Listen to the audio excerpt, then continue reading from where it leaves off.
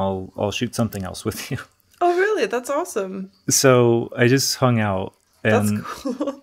and like waited, and then we went into his private bathroom, and he did a foot fetish shoot for me. What? That is f***ing crazy.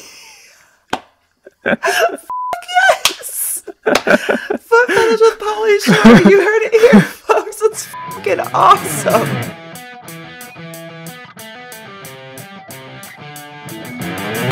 Welcome back, one and all. Thank you for listening. If you're new here, this is the Totally Wholesome, Not Dirty podcast, and I'm your host, Molly Stewart. We define wholesome a little differently here, and my guests span everywhere from the adult industry to the vanilla side of humanity. If you haven't, please consider subscribing. Word of mouth is what helps this podcast grow. So share with a friend, leave a comment, download an episode, or anything you can to help with the algorithm. I release episodes every Monday, and if you're subscribed, you'll never miss an episode. You don't want to miss out on all the crazy conversations that evolve here. But that's enough from me, and let's get to today's guest. Those are all blinking. I know what words are. We're all good. All right. Welcome back to the Totally Wholesome, Not Dirty podcast. I am your host, Molly Stewart, and today's guest is Curtis Walker. Would you like to introduce yourself, Curtis? Yes, I'm totally wholesome and very clean. I just had a shower and a bath. And peed all over yourself in the tub? Yeah, because I'm not going to get out of a hot bathtub to go pee. And it makes no sense. And, you know. It's your own home. You can do what you want. The Bellagio. Yeah, oh, of course. That's what it's for. The Bellagio is made for peeing in the tub. I think about that. It's so funny, like just the desecration of hotel rooms in Vegas. It's like even the really nice ones. It's just like, you know, the fucked up shit has gone on in there. You just don't even know. I think about it sometimes. What if you had though a Bellagio of dicks? A Bellagio of dicks peeing. Oh, like the fountains. Yeah, I just have the one. You couldn't really do it with cum. Most people can't cum that long. No, but peeing. No, that would be something fascinating. That's like a very. You gotta come up with something like that for the studio. You get your small scale, like maybe the puppetry of the penis guys could. Oh, maybe I could have like a fractal lens that like. Refracts the lens, like one of those splitter things. Yeah, and so you could even go working with only one or two dicks and make it into like 50, just doing all this. Right. And layer it in what is it? Final Cut. I'm learning Final Cut. I've been doing a lot of editing lately. I'm learning video. Okay. We shot a little video. We shot a little video. Bit. Yeah. And you're primarily photography then as well. So that's my whole background, but my initial passion, like. When I was going to school, I wanted to go to school for learning how to make commercials and music videos. Oh, okay. So now it's become very easy to do that. Like you could do that whole thing on your phone. Technically. So it's crazy how much phone like cameras and all that stuff have progressed since I had like a flip phone. Yeah. Like you can shoot like a whole movie. Like I even shoot like customs or even just other videos for my platforms just on an iPhone. It's like I have other cameras. But if you're in a pinch and you don't feel like setting up all the extra stuff, I mean, it's there, it works. And the new one is really good. And I've got an app that'll like run the front camera and back camera at the same time. Oh. So if you're doing like an interview camera, it gets both videos. Oh, that's cool. I didn't know that was even a thing. Yeah. So Curtis is the owner, correct? Like you own and kind of run the Photo Bang Bang studio? Yeah, I'm the owner. I'm one of the founders. I'm the one that just keeps things going as times move on and things change. I actually started the studio in 2010 with Marcos Rivera, and we were both shooting out of our house at the time, which was becoming a limitation. And after a while, you don't want to bring all the strangers to your house. Yeah, you're like, oh, it starts off with a few of the strangers is fine, but then you start getting more notoriety and more people, and you're like, oh, I'm opening myself and my home up to like so much potential issuage. Yeah, and so I've always like worked with sex workers, and like I've always found that to be a clientele. And so one of my first bookings at my home studio was with a lady I'd never worked with before who needed some promo photos. And yeah, you have no idea. And now with OnlyFans days, it's like, who even knows like who anybody is? Yeah, and there's like a so huge random. new swath of like performers that are like just amateur performers. I don't even know that I would. I mean, I guess they are performers. When I think of performer, I think of like at least somebody that a few people know. You know what I mean? Like, but it's one of those things. Even with OnlyFans, like now you're competing against all these people who aren't really performers or are new to it and stuff, and you're like, they're just giving out this shit for free, essentially. And I'm like, what is the point of you having this site if you're not going to try to make money? I think it's the new Tinder.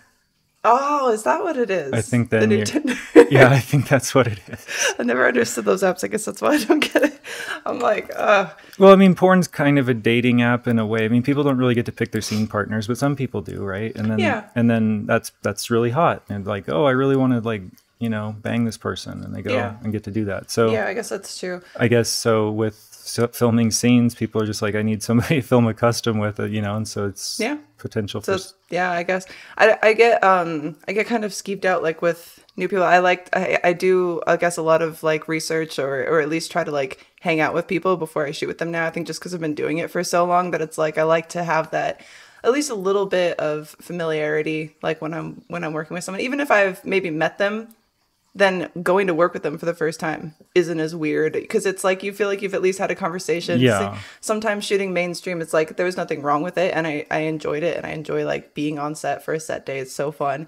But sometimes it's like you get in and you don't know who the other person's going to be. Sometimes until you're already there, and then they're sitting there on their phone, you know, right until it's like, all right. Time to like snatch, and it's like, hello, nice to meet you, I'm gonna eat your pussy now. Like it's I just like to have a little back and forth beforehand before I dive in. Yeah, and sometimes you don't even know what the scene's gonna be or who's gonna be in it or what the costume's gonna be or what the makeup's gonna look like. It's just like, okay, we just need some holes, please show up on or paint them and I am your hole today. That's one thing I've liked about getting more into. Just 'cause before I did mainstream, it was all webcamming, so it was all amateur, and it was like that's how I started learning, you know, the ins and outs of video editing. And I've always been into like photography and video and stuff, so I guess it kind of gave me something to kind of like latch on to in the industry that I was like, oh, I kind of like understand this, and I'll kind of cultivate this and learn more about it. And that was a really fun process. And then going into mainstream, it was like this totally different ballpark of it's not any of your ideas. It's just, this is what the set is. This is what the script is. Yes, the script is ridiculous. And yes, you have to make this shit partially believable. Like, I just try to think like how many times I've eaten someone out from behind a bathroom door while the other like extra pretends that they can't see me. I'm like, literally everyone can see me. Like, this isn't fooling anyone. But I think it's cool getting back, you know, because I haven't really been shooting mainstream. It's been more fun to kind of go back. I wouldn't say necessarily the amateur route because, I mean, sometimes it is because I'm shooting my own stuff, but then I get other people to shoot it. And then it's still like you're kind of making your own set, you're making your own space, and then you and the other performer can kind of cultivate something that makes you both comfortable and more happy. And I feel like you get a lot more creativity, and the fans like really like that because they're like, oh, this is something you imagine instead of like a group of writers or something like that. Yeah, and so OnlyFans, or are we allowed to say names of but subscriber sites? Okay, so just getting into that, I've had my own Patreon, which is you can find it curtisjoewalker.com. Go, David, put it there. Or patreon.com/CJW. You can go there, you can check out my stuff and subscribe, but I'm just getting into OnlyFans now, and so I've dumped in a bit of money on subscribing to whoever I wanted to. Just to kind of see like how they mostly my friends, mostly like people who I want to support, because I don't really care what the content is. But then a few people who I think are like attractive models I would like to work with, ideally. Yeah, for sure. Which isn't an option. Like, first off, cam girls aren't models. I don't know if anybody ever knows that, but like, it's not just like models and cam girls are not the same, like, species. I can say that as someone who it's like bananas and plantains. They're like they're similar, but it's like little different. And I totally feel that because I had that same idea kind of like coming into so from camming, it's like you're not really you make all of your own stuff. essentially. Or it's like, or people give you feedback on what they want. But then when it was going to like, oh, I'm going to go shoot for Playboy for the first time, I was like, how do I do? Like my whole body is just like, I don't know, as I'm used to being like in front of a webcam and then talking to and entertaining an audience, which is a totally different ballgame than like, how do you make your body look the best that you possibly can? Or how do you like basically use this imagery to like create a story or a sequence or all this kind of stuff? It's totally different. And it's a whole new like learning curve, which is really exciting, but it's totally different. So that's how I'm ordering customs. Oh, really? I'm not saying like, you know, like put a Coke bottle up your butt. Like I'm just, you know, like I'm saying like, according to OnlyFans terms of service, I don't think you can do that anyway.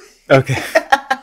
What a bummer. It really is. No, I got flagged for a panty stuffing video because you can't put things that are not intended to go inside of you. So it like cancels out all like fruit. And I've even had some toys before that are obviously specifically designed for that, but they have a weird shape. And so it can get flagged. And I'm like, what the fuck? It's good for safety. I mean, I guess if it's going to be so mainstream and so accessible, I guess it's good they just keep it like close to the limits. But whatever. Okay. Well, and there's plenty of other platforms as well that do support that kind of kink stuff as well. So yeah, exactly. So what I'm telling people to do is like break out some colored lights, like make it interesting. Like I'm tired of like ring lights. We've been seeing ring light up the ass all through the pandemic. Like it's just, I'm tired of, I want like some color, just have fun, you know? And then I'm also sending out like poses, like I have a pose book of sketches, and then I take those photos, and then I'm very like specific. And then if I can order Polaroid customs, that's what I'm all about. Yeah. And so people aren't really offering that as a thing they're doing, but like that's how I want to interact as a photographer. I would like to have photo shoots with these people, but I can't. And so I'm like giving them model goals to work out on their own in their own comfort zone. Yeah, which is cool. And I think it's important. I think if you're kind of in any part of this industry it's like you owe it to yourself to try a little bit of everything. So it's kind of like you can be really good at one thing, like webcamming, for instance, and like that's your bread and butter. But it's like there's so much that you can do outside of that as well with things like modeling. So, but it's just like anything. It takes like a lot of practice. Like even when I look back at like the photos that I first took for Playboy, and I'm like, oh my God, this is awful. I just figured it out. I have the Photo Bang Bang Correspondence School of Erotic Modeling. I love it. That's beautiful. And then I give you people pay me. So it's got to be a Tom Sawyer situation. I'm not rich. So people have to pay me. And then I will send them a series of poses that are beautiful that they can learn. And then they have to have a Polaroid taken or phone picture. Polaroid, though, I will be like really more legit, right? Yeah. And then they have to send those to me, and then I grade them and send them back. Okay, hell yeah. No, I think that... But I guess it could all be digital. But it could be digital for sure. Photo Bang Bang, where you can learn to be a porn star or just look like one. Yeah, exactly. I like that. That's great. And honestly, like if you guys, if there are any performers in Vegas who have not tested out Photo Bang Bang, I would highly recommend it. I've done so much fun stuff there, and if you guys watch any of my content or see anything I post on social media, I mean, you have we did a scene there with Madison Ivy and Jada Kai. I've done a bunch of my own solo stuff there. They have like dungeons and all these different cool sets, like the Fairy Forest. The Fairy Forest, yeah, I did the Dorothy and Ass, yeah. And that's like the most basic of our and sets. It's so basic, but it still came out looking so fantastic. Yeah. And how? So I'm sorry, you said you've had the studio for how long? You started in 2010? 2010. We were in the Arts District till 2019, and then lost our lease for gentrification. No, well, a new owner came in and wanted to put in a restaurant, so everything's priced out down there. And I already had a relationship with the people over at my new building. They had been like hunting me down for a couple years. They loved the brand. They thought it was a really fun place. They would come there on First Friday and check it out. And everybody loved the place over there. So I was able to move into a much larger space with the help of Kink, who needed some shooting space. So I was able to work out a contract with them that sort of helped the transition. And then once the pandemic happened, they went away. Yeah. Excuse me. No, you're good. I've been feeling, I'm only had coffee this morning, so I'm like, am I going to be grumbly too? It's all right. Our stomachs will whisper sweet nothings into the microphone. And so, yeah, I started working as a PA for them, and or not a PA, but lighting, like a grip. Yeah. We already had a PA, and then so I was just doing lighting, and then I wanted a new camera. So I approached the director, and I was like, "Hey, how about stills? This camera can shoot silently." And so then I was able to layer my photo skills on top of the videography that was already happening, and we wouldn't have to do it twice. Oh, that's nice. Yeah, so it kind of streamlines everything, makes it a little more efficient as far as just getting the shoot day done, and then that's cool. Because ultimately, like, photography for adult work is like not that valued. Like, it has a value, but like you could shoot 1,800 pictures and they might want 20. Yeah. Like, no matter what you shoot, it could be 1,800 awesome pictures. It was still gonna like use 20. That's it. And of course everyone's always more focused on the video and stuff like that. And I think, and especially more for like especially more for like company shoots and stuff like that. I feel like they have a lot less value on the photos. From what I heard, I think I could be totally misspeaking with this, but I don't think like Brazzers even shoots like stills anymore for scenes. From what I've heard, it's like a couple pretty girls, and I'm not sure. And screen grabs have gotten so good now. Yeah, because it's like you're already shooting at such a high quality that it's easy to just grab. Yeah. But I think like things like photos are more appealing for the actual fans, I think. So when they come to something like the subscription site, they're like, oh, now I have this plethora of photos I can use for my desktop background. I can cycle it out. I can print my own things and hang it on, So I do apologize for anyone listening or having to look at me today, but it has been a very long week, and I cannot formulate words. I didn't get to sleep until 3 o'clock in the morning last night. It is a nightmare up in here. So actually, I'm going to pull this out. Oh my God.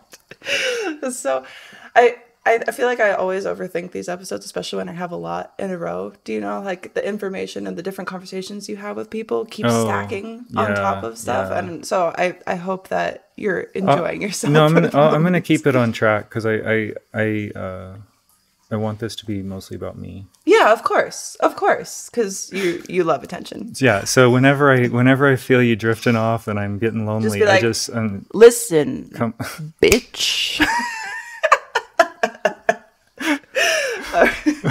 So as far as shooting and stuff during the pandemic, how did that kind of affect the studio stuff? Because if you're saying like you said 2019 that you guys had that shift, and then almost immediately after that, you're looking at we had like the pandemic. We had a pretty good year. Because when you think about that was like almost 3 years ago for things now, which is insane because it feels like such a short amount of time. Yeah. And also because I've shot at Photo Bang Bang so much, like even in the past like year. Yeah. And so when you think about it's like it kind of seems long, so 2019, but it really wasn't that long ago, but also so much time. Yeah, so that's exactly that is exactly sort of like when you came in the picture, and that's at that point Kink pulled the contract for our company for the production company I was working for. So we didn't have a website anymore or like anything. So it was just like word of mouth almost, like until you're trying to figure out how to promote it. Well, yeah. So I mean, I started going through my phone book, and so I had already talked to Marcos. He'd already shot at the studio a couple times, but I had because I had all these photos in from like 10 years ago that started coming up in my feed of him doing photo shoots and like being goofy and stuff. And so I just was like texting him those, and sort of we hadn't talked in a long time. Then we sort of like opened up the conversation again, and then I let him know like, hey, I can PA for you. I can do whatever because I'm like a free bird right now. And he hooked it up and gave me some gigs, brought a lot of work through the studio, and kept it up. And then I made a lot of connections then through that in the adult world. So now I'm working with we shot and a bunch of other people. We shot, actually, I'll probably give David to throw it up here for those who are watching on the YouTubes. And if you're not, youtube.com/Molly Stewart Chats. If you want to see video episodes, they release every Monday as well. But you'll be able to see some of the cool imagery that we've shot. And it was just kind of an impromptu little thing that he's like, I have this idea. I got all this projection stuff. Do you want to just come over and see what we can do with like some bodyscapes? And I was like, sure. Yeah. I love being in front of the camera. Yeah, because you're like the most fit person I know. Like you're very. Oh, thank you. You're very defined, like a Boris Vallejo drawing or something. It's not the first comparison that I've made. That's funny. So, yeah, I'm really inspired by fantasy art overall, and erotic art, fantasy art. Like, I want it to be. I feel like they kind of coincide as well. Yeah, and all it's just about lighting. Like, you can have a very erotic, explicit pose, but with the shadows happening, then it can be a very sci-fi or fantasy pose. Yeah, for sure. And I feel like a lot of stuff with most mainstream pornography, or even, anything kind of like, it's like super, super lit. Like we're about to be. You know what I mean? Like super, super lit, like everything almost washed out looking, because it's like, you have to see everything. But I think some of the fun, especially with things like photography or even like playing with videos, it's like people see that, blown out, look down the tunnel of my vagina, like with a, spotlight or something. So it's nice to give something and leave something to the imagination as well, because it's what comes down to erotic versus like explicit. Do you know what I mean? I'm not opposed to shooting a projector down your vagina. Oh, you can totally do that. I'm just saying it's good to have variety. It's the spice of life. I just want to do it artistically. Yes. I want to do it in a way that's beautiful. If you could project anything down my butthole, what would it be? Oh, well, maybe don't. It would probably be like twndpodcast@gmail.com with what you would like to project down my butthole. I would start with emojis. Emojis. Are you talking about the kind of emoji I think you're talking about if we're going down my butthole? Just happy faces. Oh, okay. We're not talking about the poop emoji, so don't worry about it. The round ones. The round ones. It's funny, I just had a conversation with Daniel yesterday here, and we're talking about we're going to mint my butthole. A bunch of different... Maybe you can help me with that. Would you like to take photos of my butthole with different mints? Okay. As we're talking like sprigs of mints, breath mints. All right, so we're going to do this. It's going to be amazing. You can maybe just project a mint for one of them. But yeah, it's going to be fun. So learn photography, because people might just randomly say, hey, I need a picture. You know how much I love a clean shave. But now that you've shaved your sack, what's next? Well, get excited, because Manscaped has launched a new all-in-one skin and hair care kit designed to cover you from head to toe. Skincare isn't just for women. You can upgrade more than just your shave. And that dwindling bar of soap isn't doing you any favors. Treat yourself to an enhanced grooming experience with Manscaped's new Ultra Premium collection. Your balls thanked you for the Crop Preserver Ball Deodorant, and now your armpits will thank you too with Manscaped's new Premium Underarm Deodorant. The Ultra Premium collection also includes a hydrating body moisturizer to keep your skin smooth and fresh. Use it after you lather up in the shower with Manscaped's new aloe vera and sea salt infused body wash and their 2-in-1 shampoo and conditioner. With your skin and hair hydrated, Manscaped threw in a free gift to keep your lips soft and kissable. A 3-pack set of lip balm made with ingredients like vitamin E, peppermint, and eucalyptus oil. That's 4 products and a free gift inside the Ultra Premium collection. All products are cruelty-free, paraben-free, dye-free, and vegan-friendly. The best ingredients and zero compromise. See why 4 million men worldwide trust Manscaped to treat their balls the best. And now you can trust them with the rest. Get 20% off and free shipping when you enter my code TWND at checkout at manscaped.com. And we thank Manscaped for sponsoring this podcast. Yeah, and I just had this conversation too, because whenever you do adult shoots, you gotta take pictures of people's ID, and that for me personally, that's the creepiest part of the whole thing. Yeah, that is the weirdest part. I know why you have to do it. I get it. But I don't care what the people are doing, what like filth or deprivation they're about to exhibit in front of me, but I still feel a little sheepish saying, "May I see your ID? May I take a picture of your ID, please?" It's funny because a known quantity should anyway. But I understand why it's the way it is. I understand it's to protect children and keep kids from becoming performers at a young age. But what's funny about that is that, especially when you're in this industry and you're shooting it or you are in it and you're actually performing in it, it's like, what's private for some people isn't private for us. It's not something that is taboo because we're so overexposed to it. So then on the converse side, it's almost like the privacy that we have that's the most important is what most people share openly, is like the names, you know, where you live, like that kind of stuff. And now you just have that documented like right next to your fucking face. And it's like that is typically now what is most private. It's not your butthole that's the most private when you're in this industry. It's literally where you live, or like your full name and stuff like that. So it makes sense that that would almost be the weirdest part. You know what I mean? Because it's like industry advice: use a passport, because it has the least information about you. And you can get a passport card for like an extra $35. It fits in your wallet. Yep, I carry that around. Let me tell you, it's a game changer. Yeah, I was just shooting with the new model yesterday, and it was our first time working together. And she gave me her driver's license, and I was like, so I have to take a photo of it. And then she's like, I told her about the passport thing. She's like, "Oh, I have a passport." I'm like, "Okay, never take this out on set again. Just only use your passport because why, you know?" Yeah, it's a scary thing because you never really know who's kind of on your side, and it's like you. Well, and there's identity theft, just losing data. And no, for sure. But it's like even as far as like there's all the data leaks and stuff like that as far as that goes. But then even when it comes down to the individual person, I feel like maybe I'm a little more sensitive to it because I feel like webcam is like a totally different ballpark than mainstream porn, for instance. So it's like there is a lot more. There's a monthly competition. You know, it's not like you're competing for one award at the end of the year by just being the best in the scenes and stuff like that. You're on a monthly rotation of constantly competing, and so I feel like there's so much more drama and jealousy and envy and things that go into things like camming. So I've had my fair share of data leaks well before I was ever in like mainstream stuff, you know what I mean? And so I feel like by the time I got there, I was a little more sensitive to that as well, and just trying to preserve what little anonymity I had left. Is it bongo hour? I feel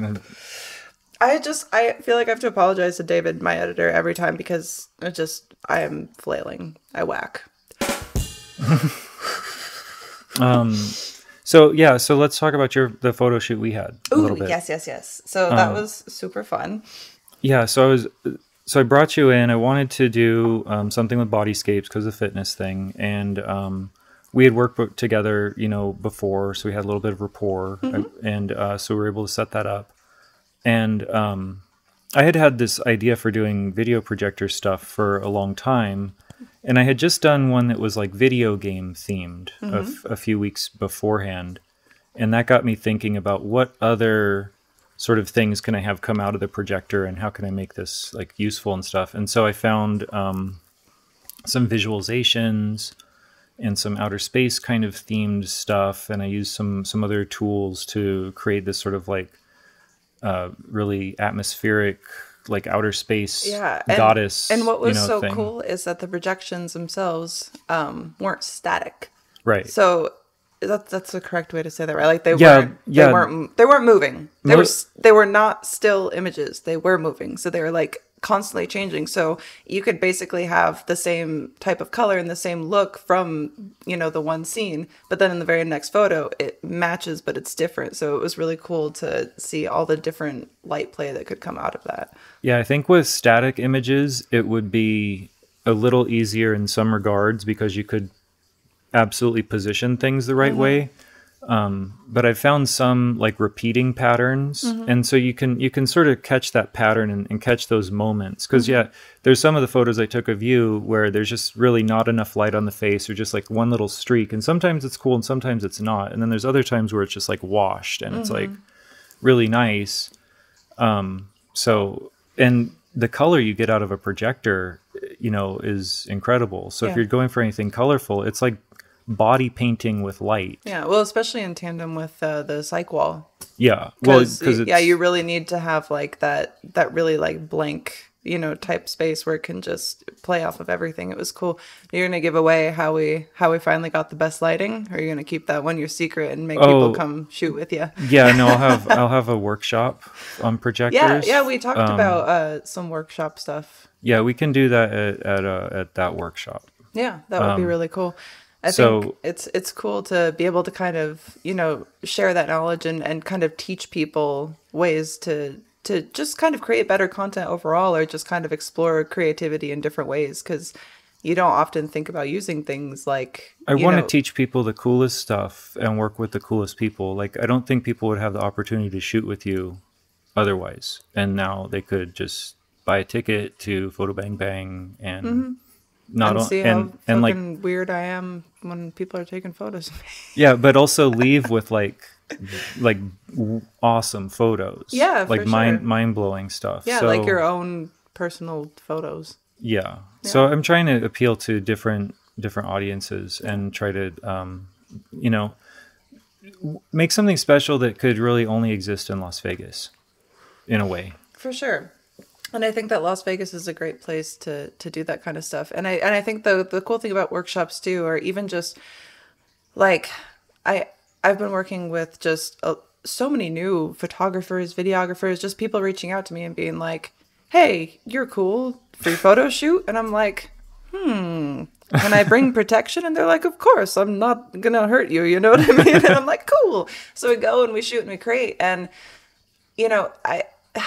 having not shot with a huge variety of photographers in the past, just because like typically even like through porn production, especially when you're a contract performer like I was, you're typically shooting with the same few production teams, you know what I mean? And it's cool, but then you are a little more limited in that way. And I wasn't reaching out or branching out in other avenues as well. So it's been really cool to see that it's like basically still me in all these images, right? But they all look so vastly different based on who's shooting it. And it's cool to see that there's so many different ways to kind of like bring something out of, someone like a model or any situation, because everyone sees you differently. Yeah. Which is really cool, because then they can bring like their own perspective and their own angle to kind of how you're presented, which is so interesting. Even at the workshops, everybody's got the same tool to see. I can do it too. It's okay. Give them a pin pat. Whenever somebody comes in the studio for the workshop, you have 5 photographers. They're working with the same tools, same lighting, same set, same model. Everything's the same. And the photos aren't the same. Yeah, because they've got different cameras, different lenses, but most importantly, a different perspective and a different eye. Yeah. So that's what really blows me away about the images that come back from the workshop, is that they're the diversity of the same ingredients coming back. Yeah, which is so cool. It's like the variety is the spice of life. But it's really fun to just see all the different creativity that comes out of people, because they're all creative and they're all talented in their own rights, but they're all so vastly different. And it's been really fun to kind of just explore and see what's out there, and then also like challenge myself more too, to be like, oh, what can I glean from this new person? Or, like give me suggestions, give me different cues. And then you can take little different bits of knowledge and experience from all these people, and then even, push out crazier products in the end. And it's really cool. It's fun. I like to get in front of the camera too. Yeah. Because then I can know that side and like understand what it's perspective and empathy, really. So like, I'm doing underwater modeling lately. Ooh, cool. Which is a challenge, but it's a different challenge for the photographer than it is for the model. And so as a photographer, you're saying, do this, do this, do this. But if you don't try it and like understand what you're capable of, then it's like you could ask people to do the impossible thing, which underwater is basically everything. Because unless you're a really, trained synchronized swimmer or something, you just float and you're just like drifting around and it's like, and it's hard to like maintain a position. It's funny that you say that about like wanting to experience the other side, especially with underwater, because I had a scene, I can't remember what it was for. It was either Reality Kings or MILFos, something like that, but it was with Abella Danger, and it was nighttime in Vegas when it's cold outside in the desert, and we're sneaking into someone's pool, right? It was not a heated pool. Oh yeah, forget it. It was not a heated pool. So we're trying. They want like all these sexy shots of flipping up your hair and like being underwater and getting the boobs bouncing in the water. And it's all psycho. And our lips are purple, like we are dying. We're like, please let us run into the shower. Like we need to do this. And they're like, oh, it can't be that bad. Blah blah blah. They weren't getting it. We're like, motherfucker, get in this pool. Get in this pool so you can see. He finally gets. He's like, oh. They ain't lying. Like, they're not lying. It's fucked up. Like, he had to go underwater with the camera to get the shot. He's like, how are you alive? And it's like, yeah, because you're not, like, you're just there observing and you're catching the shots, but it's like you're not experiencing the fucked up shit we sometimes put ourselves through to just like get those shots. Like, I don't know how I didn't look like I was dying when that scene came out, because I was dying. Like, I couldn't stop my body from shaking, and she was the same. Like, it was crazy. We had to, it got so bad we ended up having to shoot it over the course of 2 days instead of just the one night, because it was so cold we couldn't handle it. We felt unwell. I would be way more into this story if it was a kink scene. Like, the fact that all this like torture and like, you know, pain like just went to waste. And for what? You had to hide it. You couldn't even. We had to hide it. We had to pretend.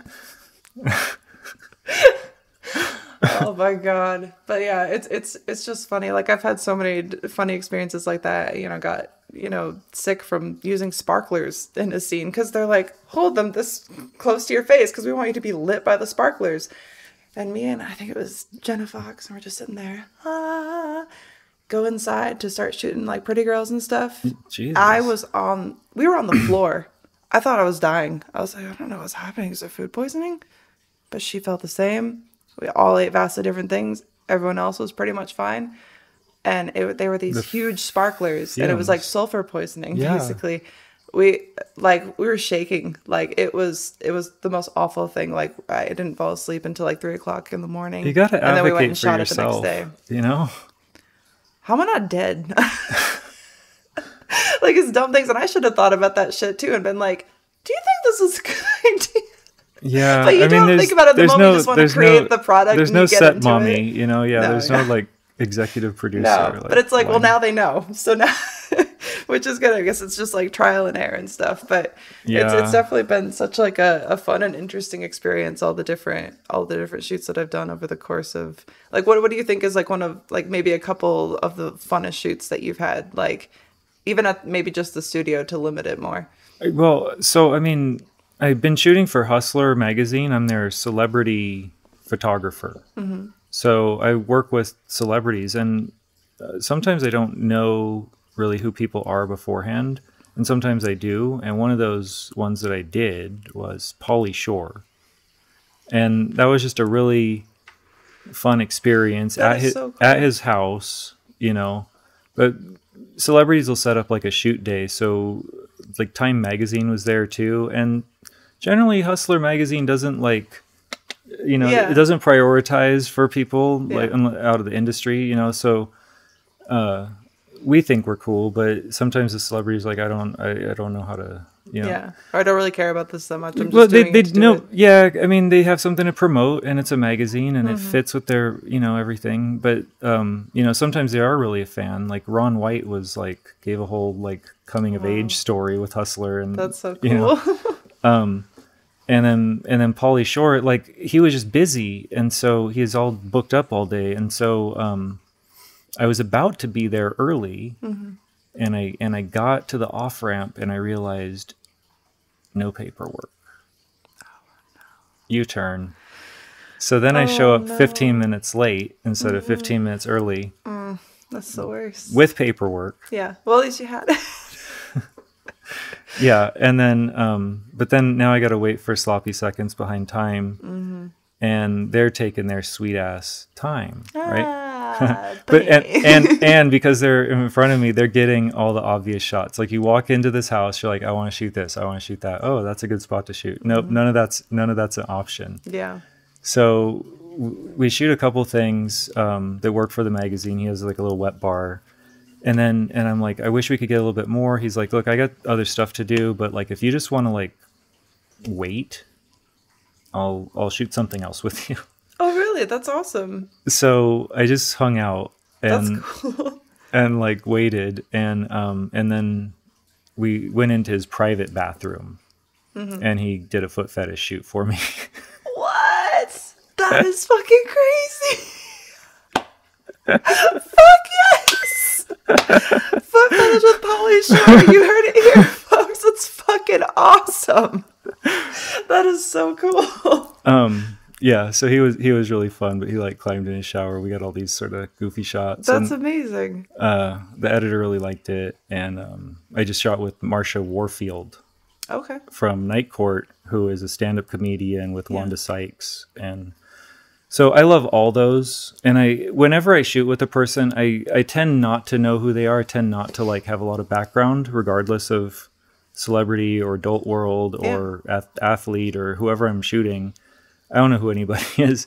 But after I work with them, then I become their fan. Like Quiet Riot, the band Quiet Riot came into the studio, and like I knew who they were. I listened to music a little bit. I played some music before they came in. It wasn't my shoot. I was just hosting. Yeah, like I just kind of want to know ish. But when I was there, I was playing some music videos, and one of theirs came up, and then I knew who they were because they had this whole like padded cell scene, which was one of my favorite videos when I was a kid. I mean, padded cell, like I've always wanted one of those. And now I have a studio, I can have one. You can build one. Yeah. Yeah.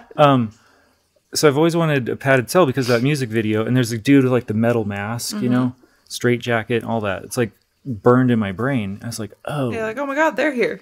They're here. Yeah. And I bought that mask for my Halloween costume when I was 8 years old. Oh, wow. Like, yeah, like way back. And I still had it. And it was in my Halloween box at the studio. Yeah. So I went in the closet, grabbed the mask, I pull it out, and they're like, that's so cool. They didn't even have one for the shoot. That's amazing. Yeah. That's so cool. No, I found it so fascinating. Like and it's not like I've even met like famous people, but I feel like just being around creative types, right? Whether it's like a performer and even more than just a performer, but like a content creator. And I say that as I know that some people are really into just more of the performing side, which is awesome. But then there are other people who want to flex their creativity a little bit and they want to really create their own content and create something cool. And it's been really fun to collaborate and meet all these really, like we said, with all these vastly different ideas and perspectives. And man, people are so interesting. People have appreciated my creativity and my honesty and my, transparency. Yeah. I don't have a problem calling myself a pervert or a creep. Yeah. So I let people know that if it's over the line, let me know. And I try not to cross any lines. I just try to make a nice day for people. I'm not trying to exploit anybody. But I am trying to like be creative, and I am trying to get my creativity like seen and also like used by people who have value for it. Yeah. So the adult performers I've been working with and sex workers I've been working with really appreciate the creativity because they don't get it all the time. Well, I feel like art in general and any form of art is like a haven for the weirdos. And then I feel that as a fellow weirdo, and it's a place because we aren't maybe normal and we are weird to some people, but if you come into a creative space, I feel like you expect a little bit of weirdness because that's what create something unique and interesting. Yeah, that's what I was thinking yesterday is I like to do really like I just want to do like nerd stuff with like hot girls. Yeah. Exactly. Well, we talked about like, even continuing the gaming series and stuff like that with the projection. Yeah. Why can't I fucking talk? I'm so sorry. So I think I'm gonna roll on that in April. I've got my 5 to form Voltron. Ooh. So yeah, I want to get like 5 in the can. I want to like film like a week or like a few, just try to get like several shoots done pretty quickly and then edit that up into a thing I could launch with. Yeah, that would be cool. And amazingly, everybody I've talked to just thinks it's a fun idea. They're interested in like helping out with it. Yeah, I've been down to do it for sure. Yeah, so that makes all the difference because if I had to produce everything and come with my own budget for everything, it would be a lot harder. So it's really fun to just have like other cool people who want to like do cool stuff and hopefully create something of value that people are gonna like dig on. Yeah, and it's one of those things like I feel like even if you have an idea, right? Like even this type of thing, like we think it's such a cool idea. Even if it doesn't pan out, at least we did it. And I think it's one of those things that I feel like maybe you're that type of person too, where it's like, even if it doesn't work out, you want to at least try and you want to create something cool because at least it's for yourself, even if nobody else appreciates it. I feel like I might get sick if I don't let the ideas out. Yeah.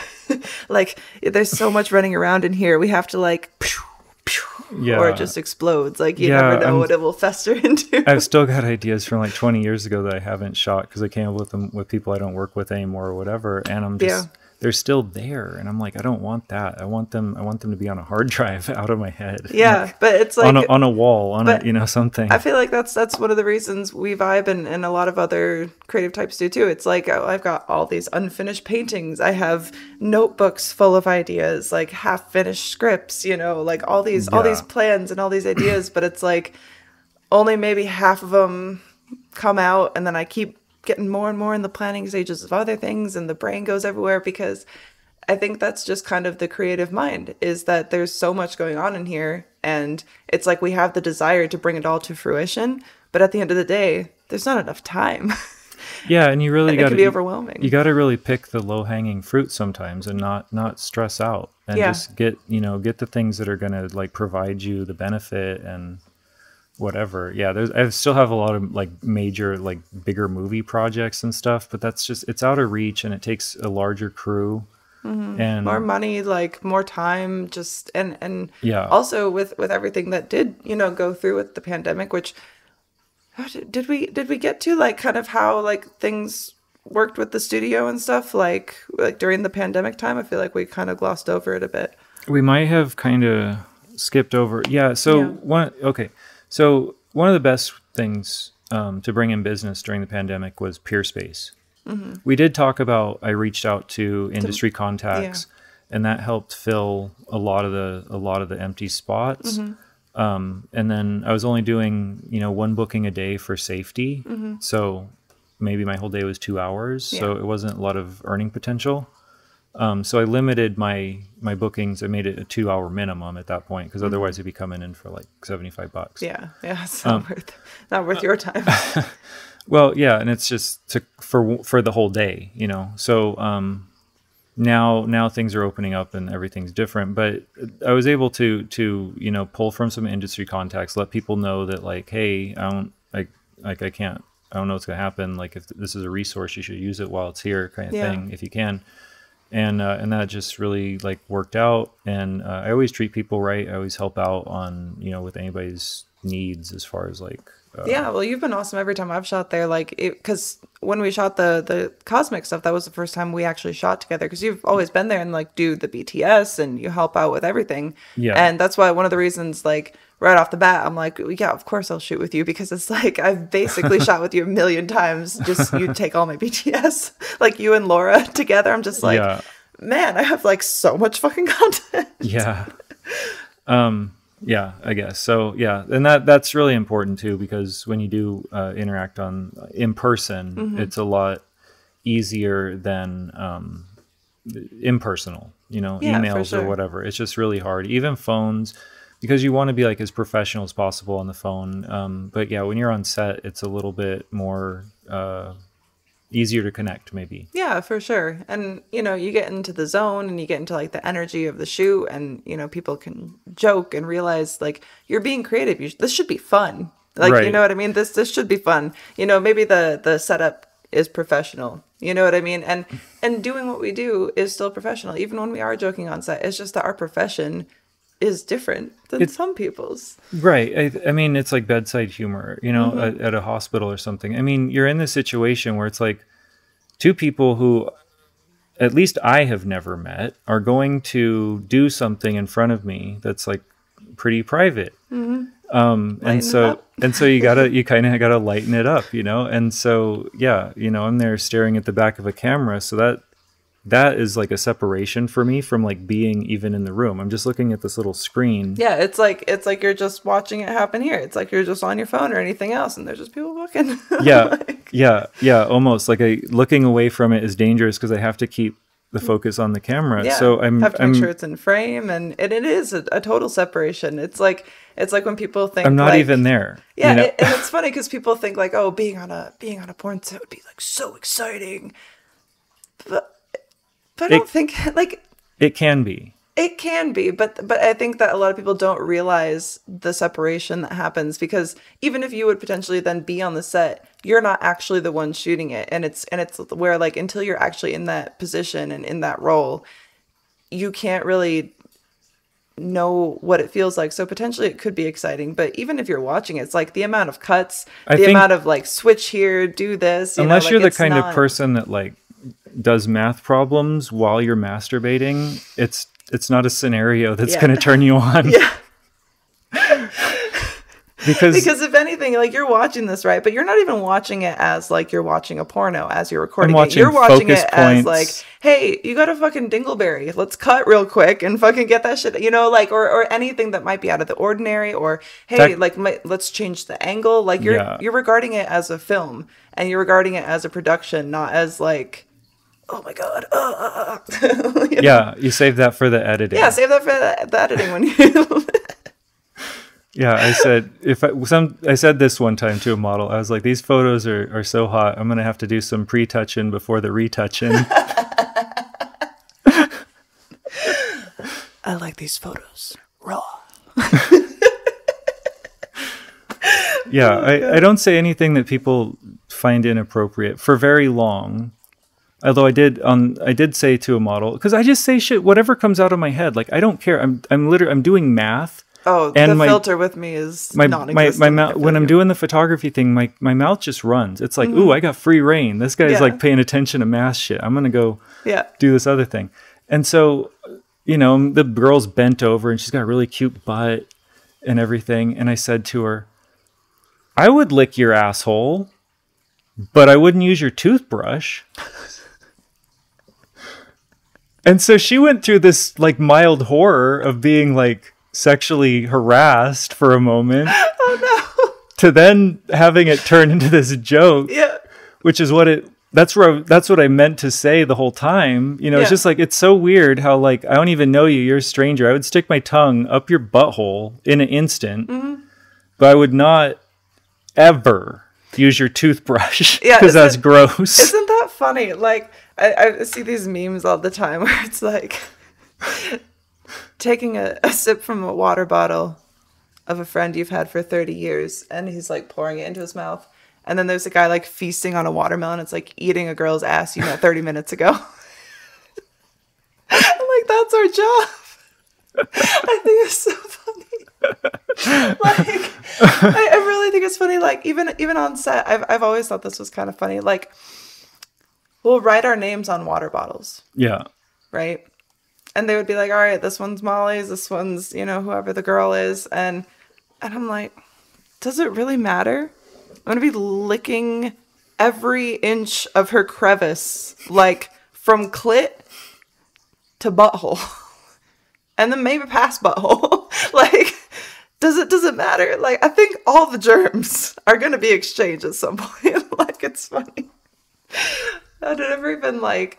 And it's so funny because, like, growing up, I was never, like, comfortable with my body at all. And now it's the thing that I am the most comfortable with. Like, things like this are less comfortable because, like, I'm clothed. And it's, like, it feels more bare than just being naked. Because I'm like, well, now you're judging me for what I'm saying. Not the way my tits are bouncing. So but it's a totally different thing. And a lot of people... You can't get a brain implant. Oh, I'm sorry? You can't get brain implants. No, unfortunately. Or like... brain gym. I mean, I guess psychotropics or something, but I don't know. But I don't know. I did therapy and it worked out pretty well. That,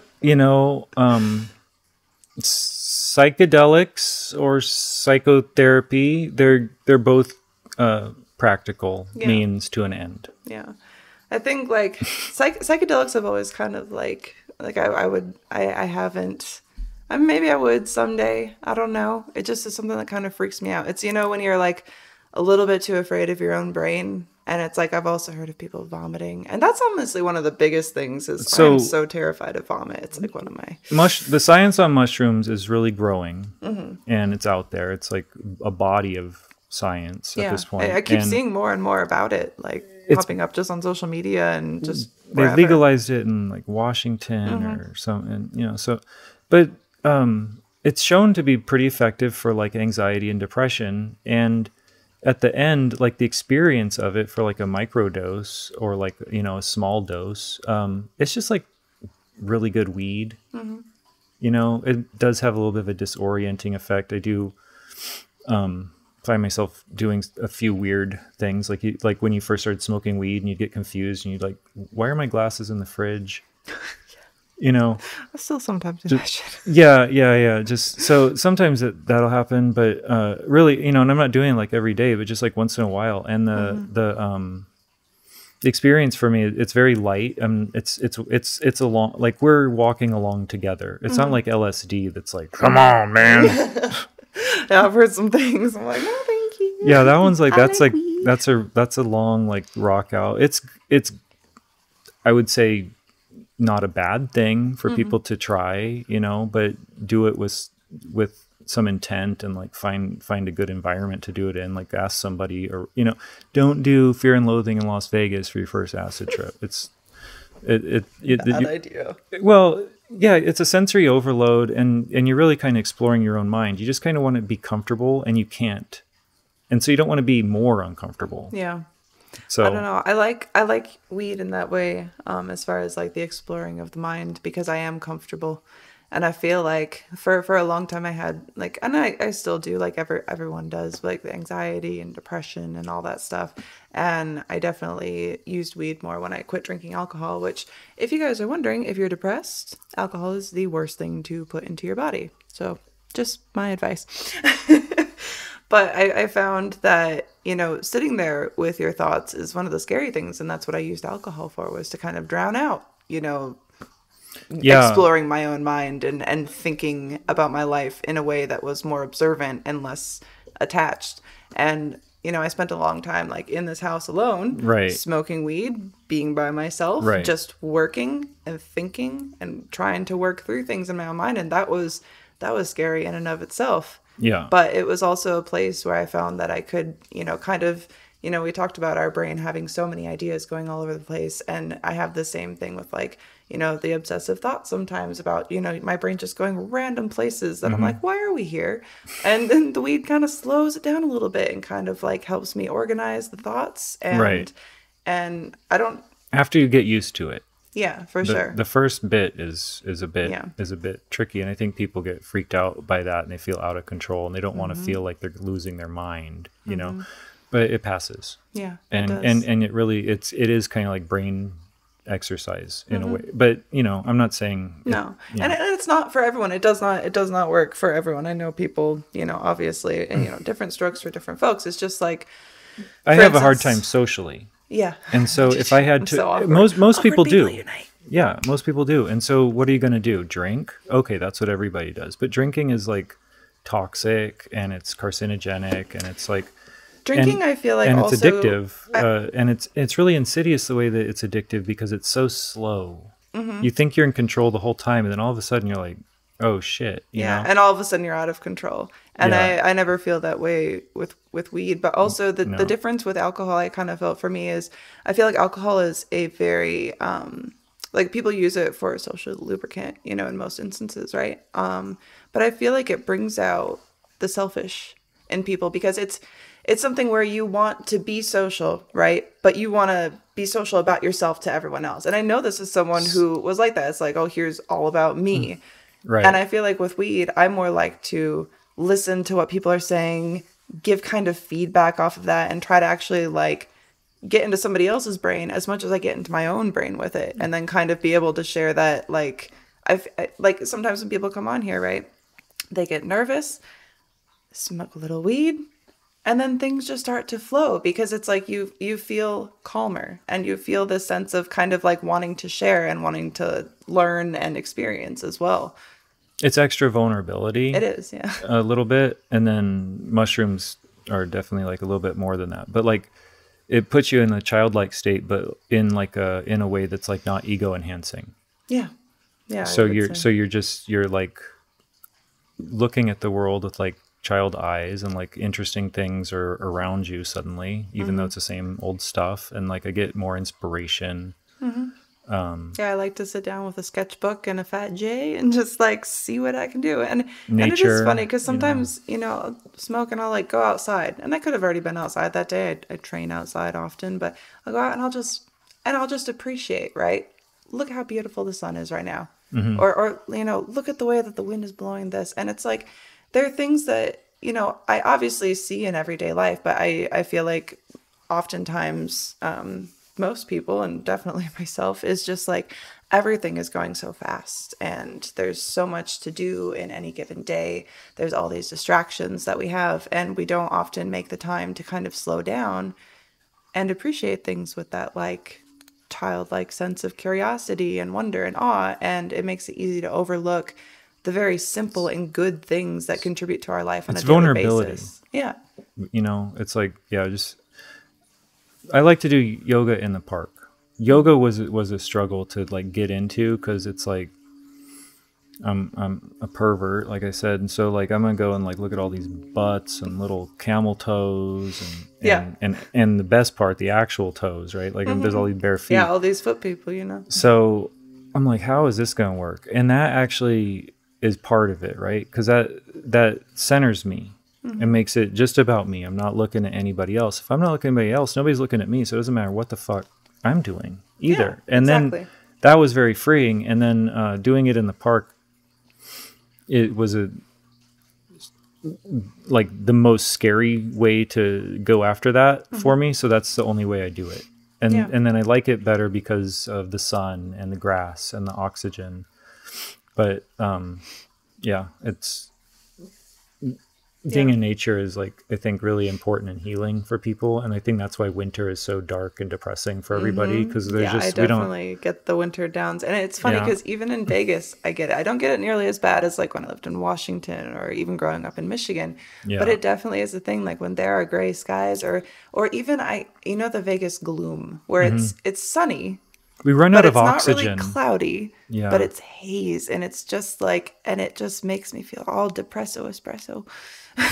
Like it's not fantastic. And then I noticed that, but I recognize it, and I'm like, okay, it's this. I need to, try to do something else to occupy my mind. But I feel like I had so many years of my life, and it's probably just because I'm old now and I'm just, whatever. But I didn't really have a lot of introspection. And I don't think that, people typically do make time for it and really kind of do take the time to explore your own mind and figure out what you appreciate and, take time to smell the roses and all that kind of stuff. Yeah, my recent ex, she asked me, she's like, what do you want?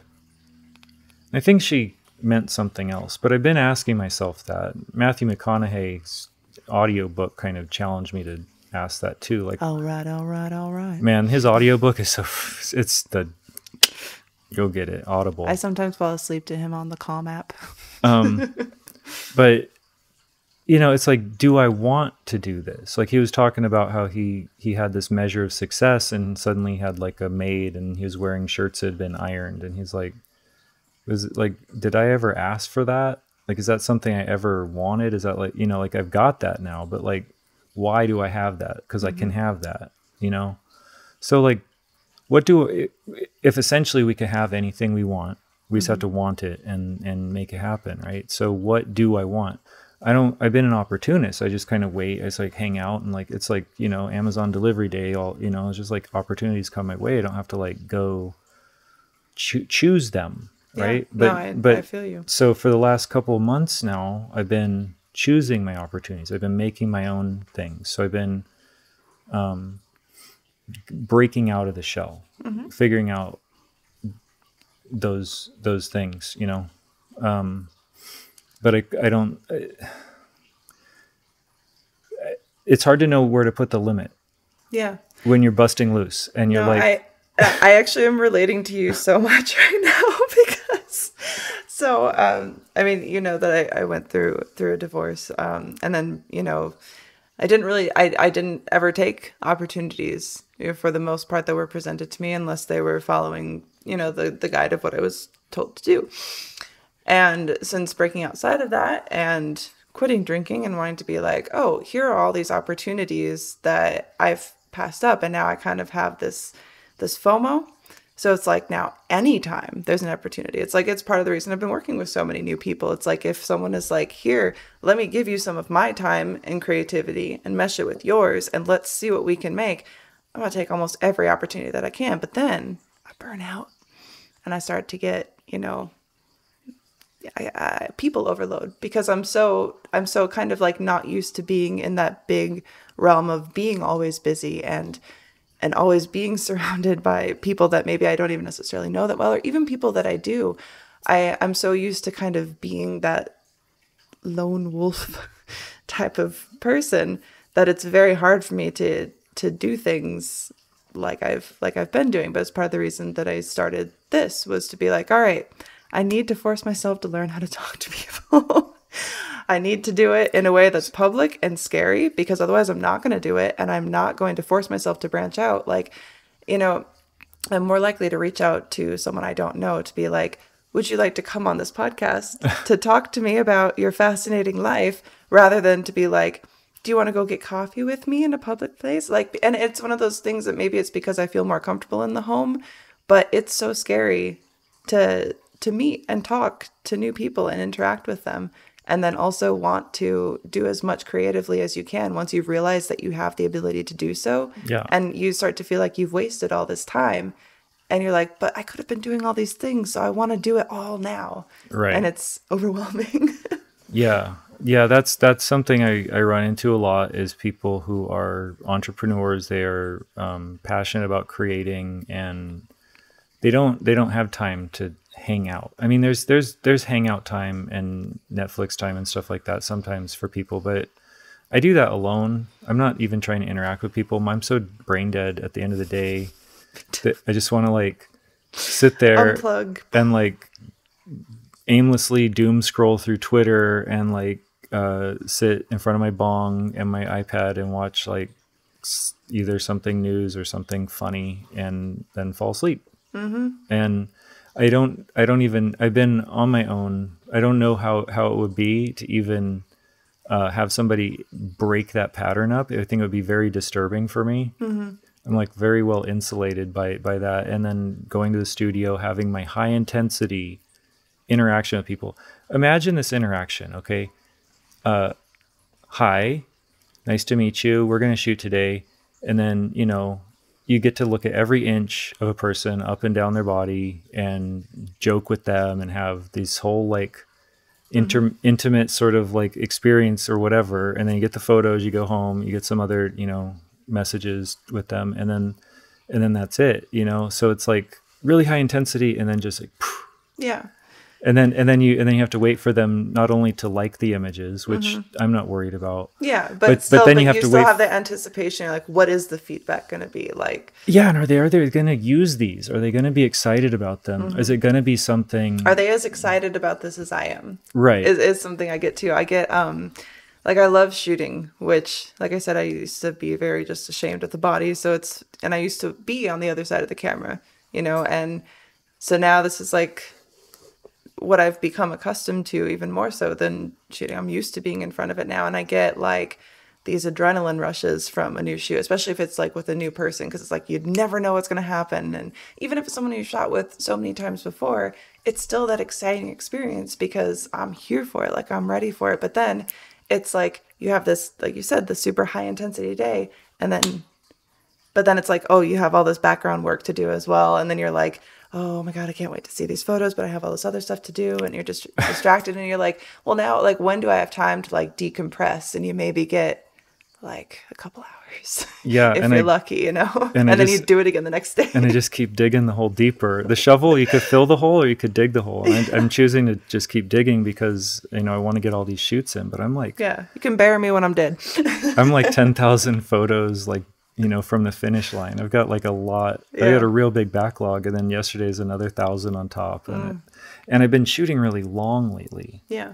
Where our shoot wasn't particularly short. Like we shot, I think, 300 to 500 images. But I mean, the other day I shot something that I was kind of directing. It was sort of like choose your own adventure, like lesbian bondage situation. Oh, cool. And it's photos, so you can just sort of talk through it. And it was that can be time consuming. And so I filled that camera up. I've never filled the camera up with photos. It's like way too many. It's like 1,800 photos. So for one idea, right? So there's a lot of options. We could really cherry pick and just have like the best of the best of the best, you know, photos that are poses and everything. But it's a lot to go through all that. Just the time, just to look at 1,800 photos, just to look at them, just to pick out the ones I even will want to edit. I mean, that's going to take me 2 hours. Yeah. That's why I think that there's so much value, and I know, there's a lot of models who primarily only do trade work. And I do trade work when it's offered to me. However, I like to,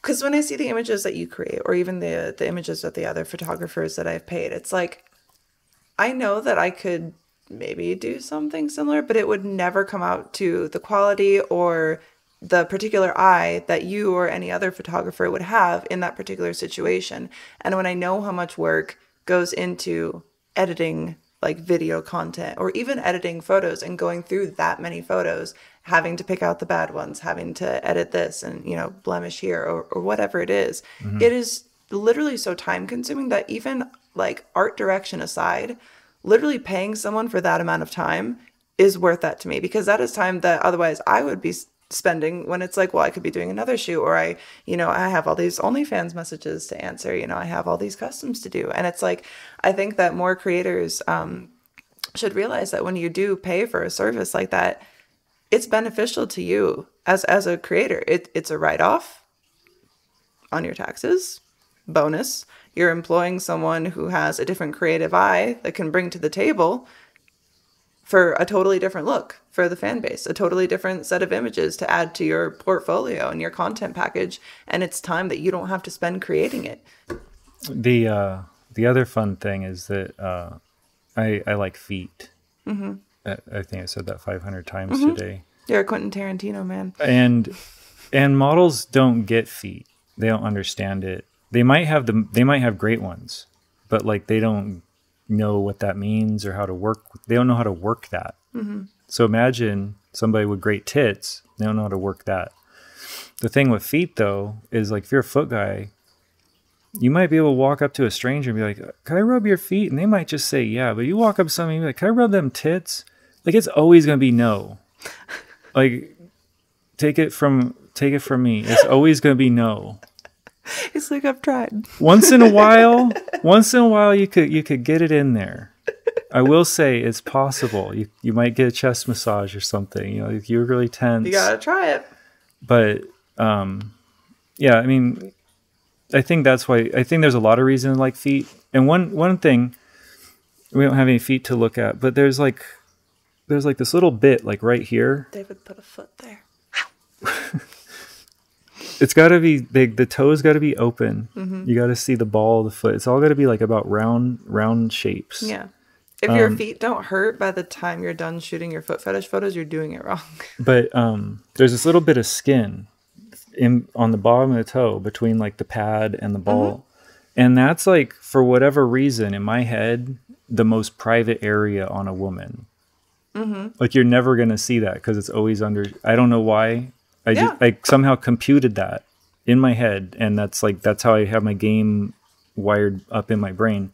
And so when people have their foot showing that bit, then it's properly posed. Mm-hmm. But there's a bunch of things about feet that work, and there's a bunch of stuff that I don't like that other people do like. Mm-hmm. Like, and that's even what's beneficial too about working with someone who does the work that you do, is that you could have so many different avenues that you haven't even unlocked yet, and different ways that you can pose, and you can have someone, essentially you can pay someone to not only teach you how to create better quality products, but they are also then taking and creating those products for you.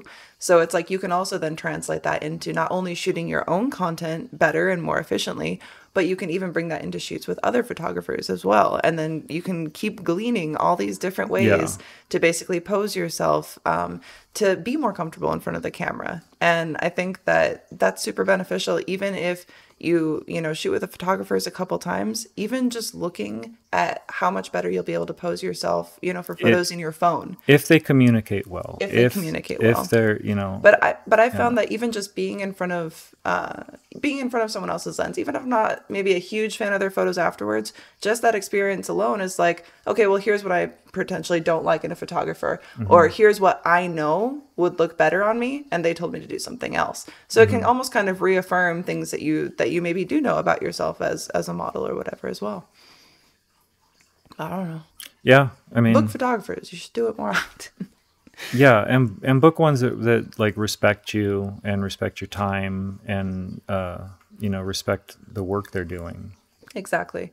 And that's one of the biggest things that comes back is, respect. And you need to have it for yourself because and if I know I've said this probably ad nauseum so many times, but if you don't have respect for yourself, then other people aren't going to give you respect, basically, because it's like, I think the Dostoevsky quote is, a man who cannot be honest with himself cannot have self-respect, cannot have respect for himself. A man without respect for himself can't respect anyone. So until you're honest with yourself about whatever, I mean, that's like the process I'm going through right now. I'm just like being like pretty bluntly honest with people and myself and being like, okay, yeah, I would like to take pictures of your feet. Are you okay with that? Okay, yeah, good. Then we're going to do that. And then everybody's happy. Yeah. Yeah, it's definitely... It's opened up these doors where like not being honest or being like sheepish or just like waiting for opportunities to come my way, it doesn't like work out as well. Yeah, for sure. So and even like putting that feeler out there, like just, and if they were like, no, then you're like, great, now I know this. You know what I mean? But it's like, until, and if someone, for instance, were to ask you to do something in a photo shoot that you didn't want to do, it's up to you at the end of the day to make that known. Because if you're not comfortable doing something, absolutely, don't do it. And this is coming from someone who, not necessarily in scenes and stuff like that, but just in my own personal life, and that translates to work. It translates to anything. You have to be the one to set, your own boundaries. And if people step outside of that, then don't interact with them. It is up to you at the end of the day. And you can't prevent everything from happening, but you can definitely be proactive in trying to ensure that it doesn't. And that, trails back to having the respect for yourself and the honesty for yourself on what you're comfortable with and, what you're willing or not willing to do. And you were talking about trade a minute ago, which was something that I sort of had a breakthrough on this week. Personally, it was like, you think about trade. So what is that? As a photographer, it's like, okay, so you get photos and I get photos. We share the content. Maybe I post it to my people for my purposes. You post it to your people for your purposes. And we both sort of gain from that. Yeah. Otherwise, maybe it's, I shoot exclusive things for you and then you shoot exclusive things. And we each leave with like exclusive photos that are each our own to do with the same thing. But now it's not shared content. And then there's also the ability to like share shooting. So like if you shoot with a model who's a photographer, you can swap the camera and shoot for each other. So that's another way of doing trade. Yeah. And then there was some other way that I thought of as well, but it slipped out of my brain. But the thing is like with the trade shoots, there's always like a way, as long as there's a mutual exchange. So if somebody's working with somebody at a lower level or a higher level, there has to be some sort of value for both, yes, for both exactly. people. That's what I say with trade all the time. I mean, both people have to get something out of it because like going back to, even you talking about how much time you spend just going through those images. So at the end of the day, if it's like a trade shoot it has to be equal, or at least mostly equal on both sides. That's agreed upon by both parties. Otherwise, it's like you basically have one person doing just a bunch of work for free and being like, and now I have everything. So today I made a poll on OnlyFans and I put up one image from a recent shoot and I'm like, hey, here's a recent image. Guess what we shot? And then I did a little poll so they can guess. And then at the bottom I said, hey, leave a tip, for me to prioritize this in my editing queue and I'll get these out sooner. So the model could do that, or her subscribers could do that. I don't care. But if somebody does that, I mean, like $20 goes a long way. Yeah, that's a whole Chipotle. That's everything you need right there. But I did have somebody, I like jokingly, a customer came in and they paid me like for some headshots. And I said, when can we get these back? I'm like, oh, whenever, but if you tip me, I can get them back tonight. And then they tipped me. So I was like, oh shit, I guess I have to do it tonight then. Yeah, exactly. But it's like, but it comes back to like, you have to value your own time. But then at the end of the day, you can't like put such a high value on yourself that you don't value anyone else as well. Because, when you are just creating your own content, for sure, you can value yourself at whatever you want. But when you end up taking up somebody else's time and they're taking up your time, you have to realize that there has to be some sort of, equal exchange. Otherwise, why would that person, want to work with you at all? Yeah. Because that could potentially be time that you would, or any other photographer would be missing out on potentially earning from someone who's willing to pay them. Yeah. So my muse for the past couple of years has been Cheryl Birch, Bend It Like Birch. You brought her in for a shoot at Photo Bang Bang. Yeah, she was in the photos from the workshop. So you guys remember Tina's episode, if you guys want to go check that one out too. And so we had a little bit of a falling out, misunderstanding. And so we stopped working together for a little bit, but we're like 50 shoots in. Like we've got a lot of shoots. And we just would keep coming up with like new ideas. She'd bring her stuff, her contortion and her ideas, and we would just come up with different locations and lighting and so forth, and it was that social interaction, especially through the pandemic, that was like so important as a creator to have somebody I could just always count on to work with. And so we started mending things again, and like the relief from me is like, she called me with just like some random thing and that she needed help with, and just I had to stop in the middle of the conversation and just tell her that I was like so happy to hear from her again, so hopefully we're going to have some shoots again, and we're going to get back on it. Now I've got a lot of new ideas to work with. Yeah, so it's for sure. That'll be exciting. It's nice. Yeah. But, so I don't know, what else I could tell you about the studio. I've been trying to think of something, really interesting. We have had some parties and events. We used to do music things there. We used to be open for First Friday, but now that we're not in the arts district. For those who may not be from Vegas, what is First Friday? First Friday, they have them in most cities, but it's usually a thing in like the arts district of a town or city where galleries are open late, and there's usually some street vendors and maybe some food trucks. And so in Vegas, it's all of that plus some Vegas kind of stuff going on. Yeah. And it's the first Friday of every month. So, that's when everybody gets their welfare checks. So it's a good night to be open and get some of that Skrilla. Oh my gosh. Where Arts District is in the ghetto, but it's fine. No, it's funny. Like it's funny with Vegas. Like out of anywhere I've lived, I've pretty much never felt unsafe in Vegas.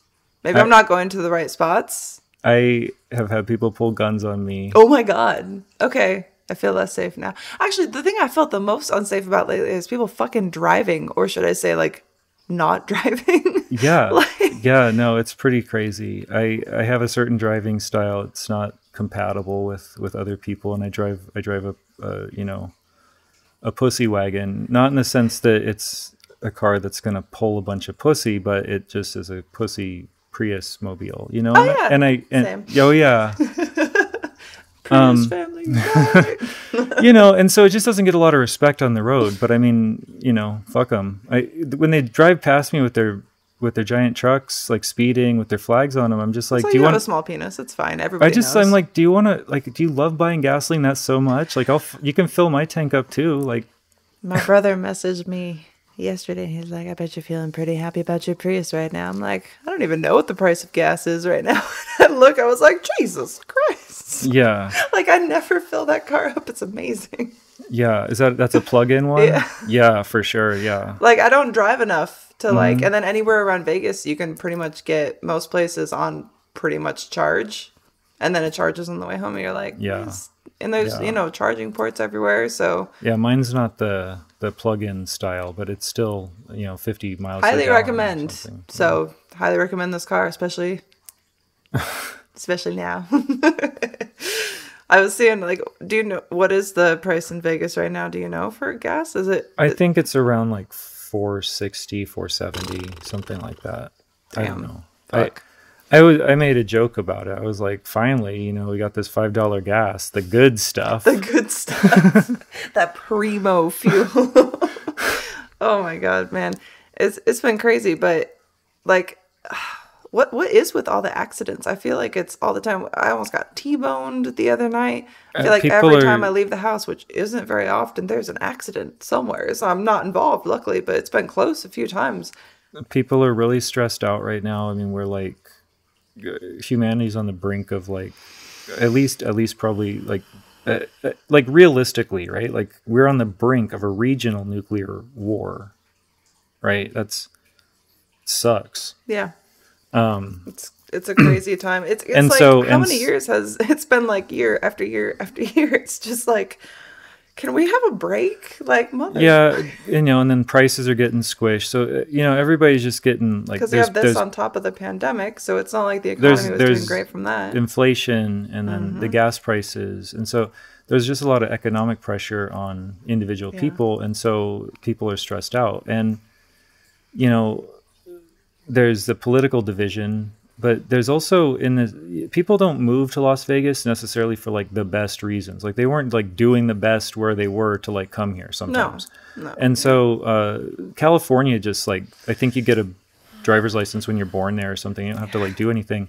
So they come out here and they don't have any like concept of like why there are speed limits or like why there's road signs. And it's like, well, in California, it's like you have to try to get everywhere as fast as you can because you're spending your entire day in traffic. It's like when I lived in California, it's miserable. The driving is miserable. But it's like then you get to Vegas and it's like it can be not bad. You can get everywhere really fast compared to LA. Slow down, calm down, don't be blaring your horn, use a blinker for fuck's sake. Like we'll let you in. Just don't cut people off. You know how they got these 55 zones on the freeway. So you drive in 65 and then all of a sudden it says 55 because it's construction zone or whatever.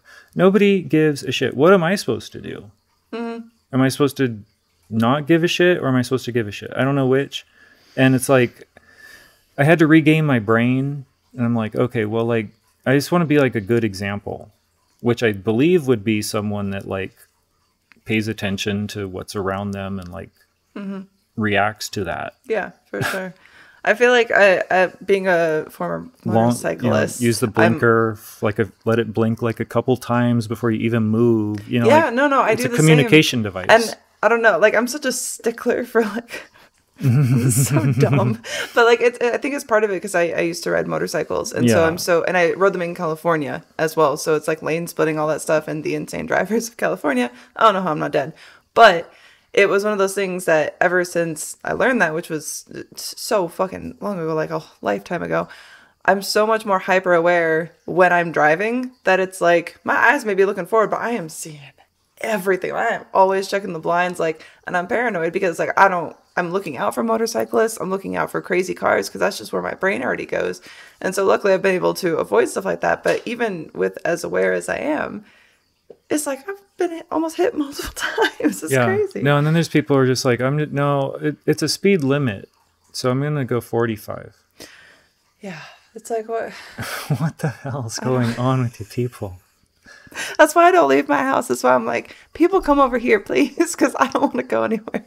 Yeah. I swear yesterday was such a bad day. I got scared to like leave the house. We had to go out at night, and I was just like, I feel like I could die tonight. I don't know. It's a cursed day. We don't have trees. We don't have a forest. We don't have anything to like clean our air or whatever. And so the air gets pretty bad here. We get ozone builds up, which makes people really aggro. And it makes people really dumb when there's you feel like, like when you feel like, that's because there's no oxygen, right? So we just had like a bunch of wind and like the air is all clear. Sometimes that can bring in other garbage from other places. Other times it brings us like really nice ocean air and it's like, oh man, cool. So I did not realize that. That's interesting. That makes a lot of sense. Yeah. So sometimes it's a good idea to just GTFO and like go to nature and be away from this place for a day. That will do so much. Mount Charleston is a nice little escape. That's a close one. I mean, that's like right there. And there's I always feel when I go up there that the air is just you can just breathe it in, and it is like it is a breath of fresh air. Literally, like because I feel like oftentimes in the valley you can't get a breath of fresh air. Yeah, and up there too, you have less air, right? Like it's harder to breathe, but the quality of the air is much better. The air, the oxygen content And is it forces really you high. to do that deep breathing, especially like Yeah, when you're hiking which is and so stuff good like for that. you. Yeah, Yeah. it's fantastic. Yoga at 8,500 feet is ridiculous. Because if you breathe wrong, you can't. Wow. So you have to breathe right. So you're working everything with like maximum lung capacity, which really stretches, Yeah, for sure. your skeleton. So it's really good. Yeah. Yeah. I would love to go do yoga. There's a Telluride yoga festival, but it's like, I'm not going to drop like $600 on a weekend of yoga. Like it's like, for me, $25 is a lot for a class. You could just rent one of the cabins up at Charleston and just do yoga Just on your little porch out there. Like, That would be cool. Yeah. I've actually stayed at one of those before. They're actually really cute. Highly recommend if you guys ever come to Vegas. People always ask me like what to do in Vegas that doesn't have to do with the Strip. Mount Charleston. It's beautiful. There's like a lodge. You can get food up there. There's great hiking. And yeah, it's gorgeous. Do you know that national forest, the Toyabe National Forest that it's in? You see the sign when you get there. So that's the same national forest as Tahoe. Oh, really? Okay. 400 miles away. Wow. Because they're all the same forest. It's all they were all part of the same forest when the state was a big lake. Oh, okay. So that's like what's left over. Oh, wow. Yeah, well, it's fantastic. I remember the first time I went up there, I was like, oh, this reminds me of California. Yeah. And that the air is so clean and beautiful. And I think that there's a huge benefit to, getting out of your normal space, whether it's like your home or your job. And it's like all those things are great. And even in my home, it's like I've created a space that I'm very comfortable in. I'm comfortable allowing other people in. And it's where I do spend most of my days. It's where I work most of the time. Like I even shoot primarily here. But you need to get out and remember the outside. And I don't mean like a shopping mall. I mean like the nature that, the ancestors came from, essentially. I think if I was going to make a children's book of your journey here, I think you'd be a black widow who lives in a web, and then one day you have to go out on an adventure. Yeah, kind of like Charlotte's Web, except maybe I don't die at the end. Is that what that's all about? Probably. I just like that's where they already No, did that? she doesn't. She doesn't really go on an adventure. No. I haven't watched that one in a while. I haven't. When was the last time I read Charlotte's Web? Oh my god. There's a cartoon on like HBO or something. Oh, is there? Somewhere. Maybe it's Criterion. I don't know. Something I paid for. I remember there was like a live action list. Charlotte's Web. I used to have it on VHS when I was a kid, and I wore that tape out. Remember? Oh my god, VHS tapes! I'm aging myself so much. I remember to rewind. My mom would get so mad at me if I didn't rewind. My kid was born in 2006. Okay. And my kid has a distinct memory of getting a Netflix VHS tape. And I said, A, that never existed. And B, there's no way you could ever remember that. That's like I remember the DVDs. They never had VHS. No, there's no way that would ever I remember work. the DVDs. Yeah. The VHS I remember was Blockbuster and Family Video. Yeah. And Hollywood Video was a Vegas thing. That was a really good chain. Yeah, there may have been one in Michigan. I can't remember. I remember distinctly Blockbuster and Family Video growing up in Michigan, but the indie stores were like where it's at, because there was one by my house and it had video games. Oh, cool. And weird horror movies, like cult stuff, and then like the curtain area. Yeah, I remember the curtain area. I was thinking that in my head. I was waiting for you because I was going to bring it up because I grew up in such like a conservative area, and it was always like the local Family Video, and by the time I could finally drive and I was like going out and getting stuff to watch, mostly by myself, but sometimes I would have maybe a friend, my brother. So I would go and start to explore, and they don't pay attention. And I was like, I want to know what's behind the curtain.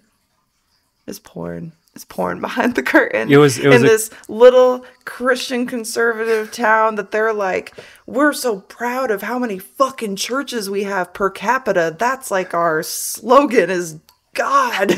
Just God. And it's like, there's the curtain. Yeah. And there's all the porn behind it. Yeah. And then there's me.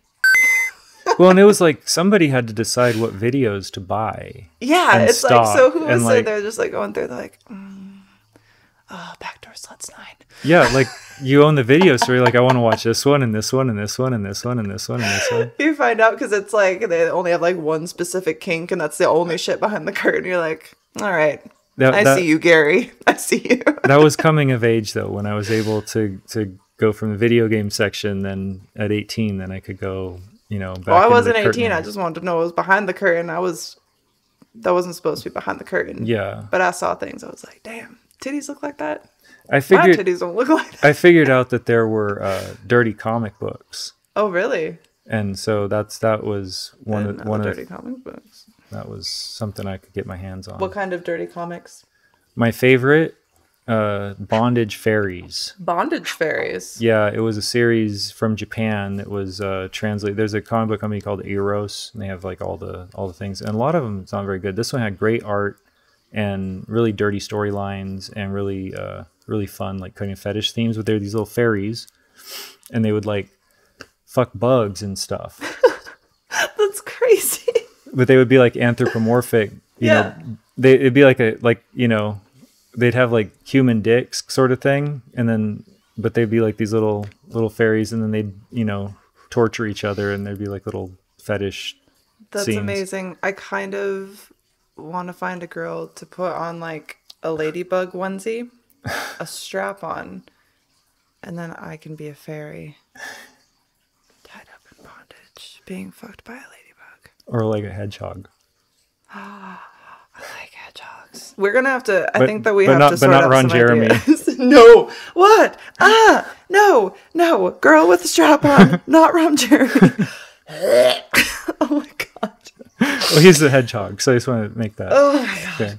Oh, I was thinking like the time that I met Ron Jeremy once at AVN, and it was like an in passing thing, and I made sure it was in passing because I was looking at this little troll of man. I was like, oh Jesus. He tried to touch me, and I was like, well, that's not gonna fucking happen for you, buddy. That's why I show up to AVN wearing boots this fucking high, because I'm like, don't fuck with me.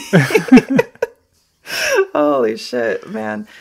I don't. They're not gonna do AVN anymore, are they? Like the whole in-person expos and stuff like that. I think that's over, isn't it? Because it was pretty much over. I felt like for a while. XBiz is still going on. Yeah, they're doing their LA and X3 Florida, but stuff. I think AVN was already kind of on the way out because that's how it seemed to me the past few years that they had it. MindGeek pulled out of the last one, and so that was a lot of booth and space. Vixen and so it's really now just like a cam girl meet and greet. Yeah. Which could be a thing. Yeah, but it's like, well, then you have like Exotica and stuff like that. That's a whole different show. Yeah. So I've been going to AVN since the early days, since the big days, when the convention were big, when the booths were big. The booths were 20 feet tall. Was it always at the Hard Rock, or was it? Where was it? Where did it begin? The Hard Rock is like the downscaled version. Yeah, that's what I had heard, but I wasn't sure where it had kind of like started. It used to be at the Sands. Oh, really? It used to be part of the Consumer Electronics Show. Like if you had a CES badge, you could just walk right in. Oh, really? Wow. And then after a while, they separated it. And we're gonna get the nerds. Exactly. Yeah, yeah. Well, they always wanted to get the love you, nerds.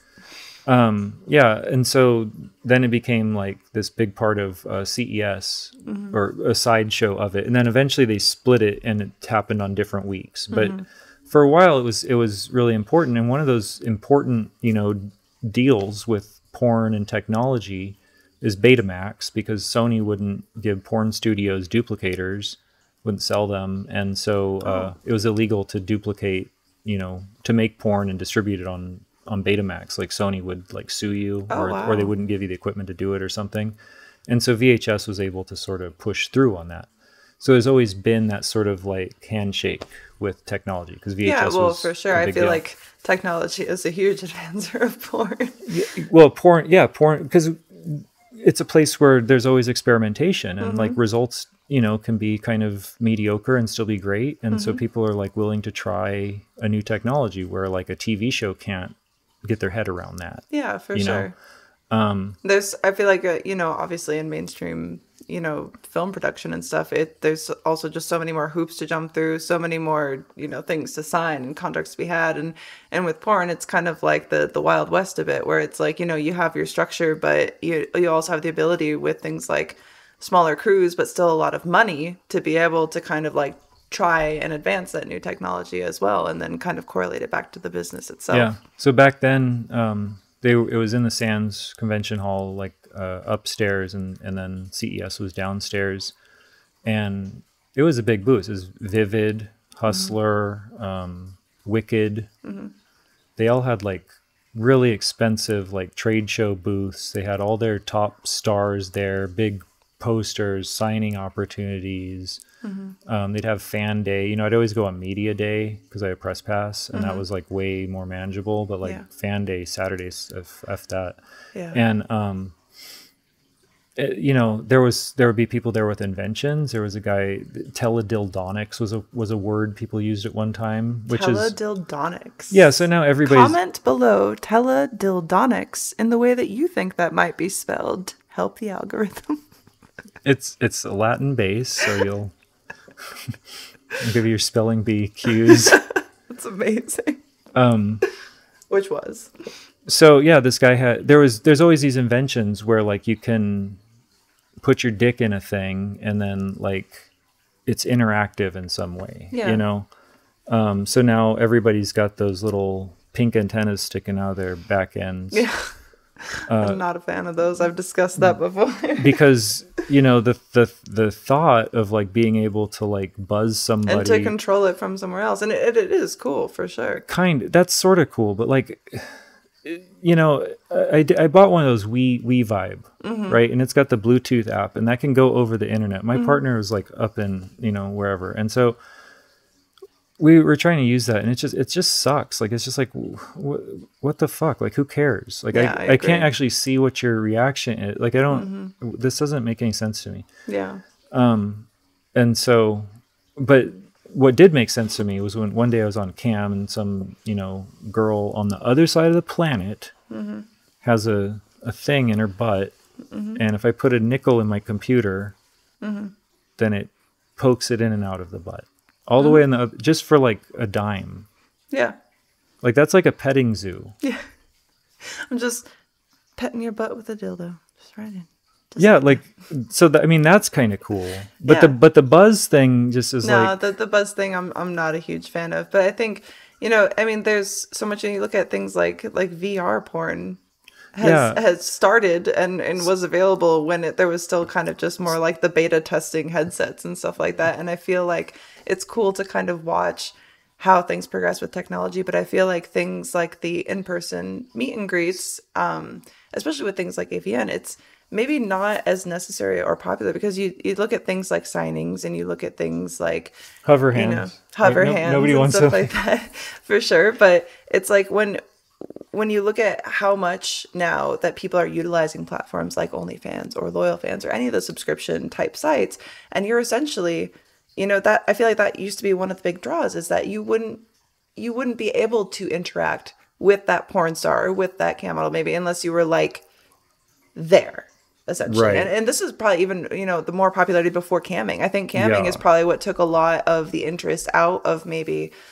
the convention thing itself, just because it's like you are interacting with these people on a daily basis. Like I do this and I know. And so there already is that more personal connection, and there's the ability to create that personalized content, and you don't have to travel and go spend and wait in line to go basically talk to this person when you can do it from the comfort of your own bed with your dick out. Like it's, I feel like that's part of the reason that it's, that's technology. Kind of waning. It's technology for you. We're advancing all over the place. I feel like people definitely got a taste for it during the pandemic, especially like,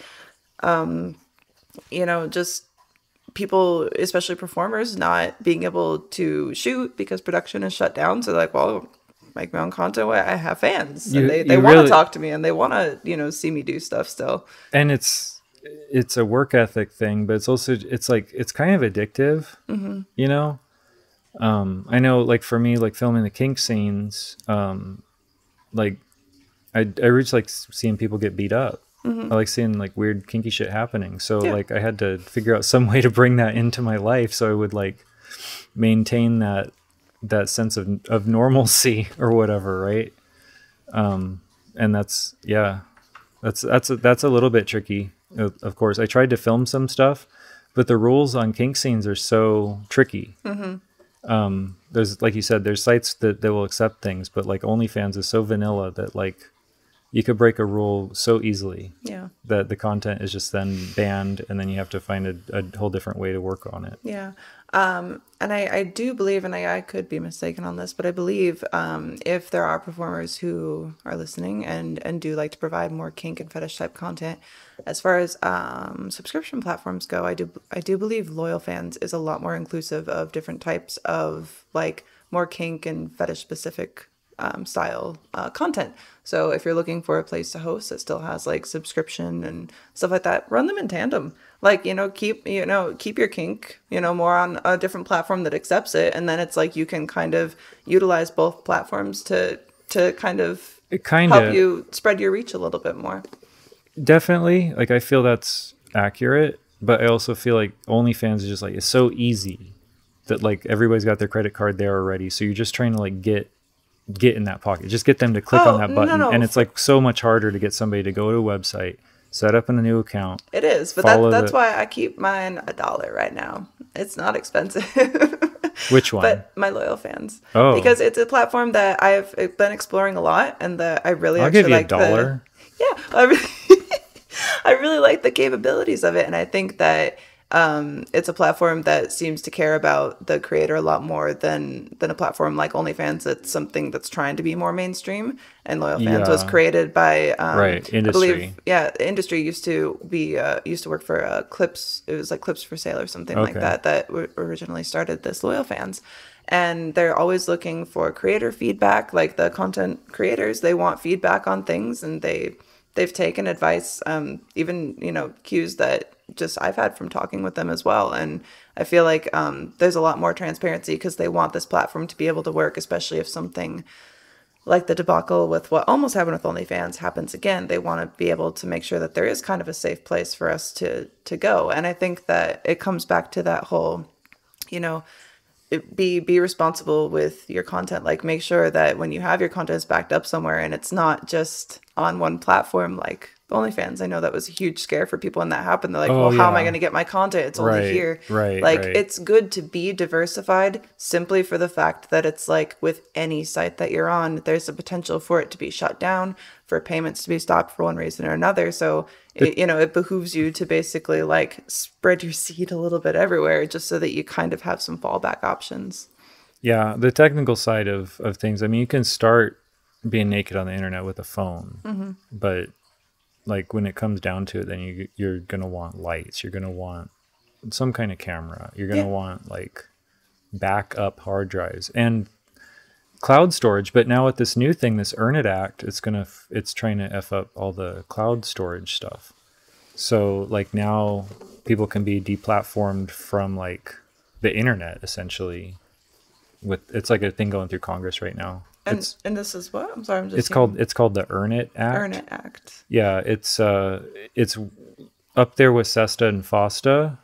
It's meant to target, child pornography and keep kids safe at the expense of every single person's privacy. So anything you have stored in the cloud can be viewed by a private company to like figure out who you are, what you are, whatever, including your text messages, including all your photos and stuff like that. And then once they determine that you're like, insidious person or whatever, then they'll deplatform you completely. So Google will just say, oh no sex workers, like this is sex trafficking. You can't do this. So you're off. That's a very scary thing. Because the law would make it, it would make them accountable. It would make them like compliant or like an accomplice. Yeah, that's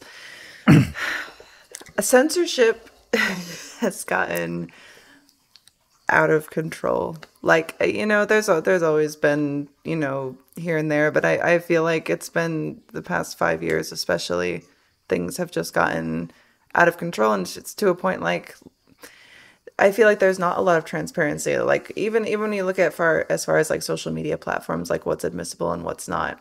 For instance, like I can be tagged in photos that people have posted of me on Instagram, for instance, that are nude.